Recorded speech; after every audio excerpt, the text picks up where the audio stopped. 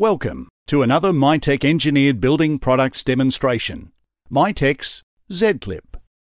MiTek ZClip has been developed to connect PosiStruts, timber I-beams or floor trusses to parallel internal bracing walls.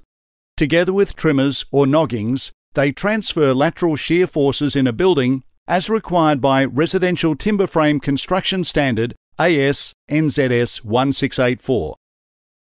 To install, cut a 90 by 35 mm f8 or an MGP 12 trimmers to length and fit between the bottom flanges of the joists.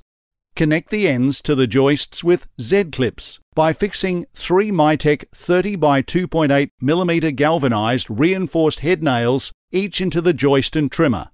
Connect to the internal bracing wall with an M12 bolt or 2 No. 14 Type 17 screws. Note, MiTek Z-clips are symmetrical and will work in both right-hand and left-hand scenarios. MiTek Z-clips aren't just ideal for PosiStruts. The same fixing process can be used with timber joists, timber I-beams, or floor trusses because MiTek Z-clips can accommodate all timber sizes.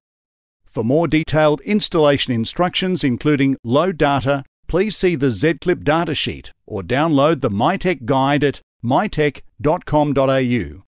Remember, always specify and use engineered building products.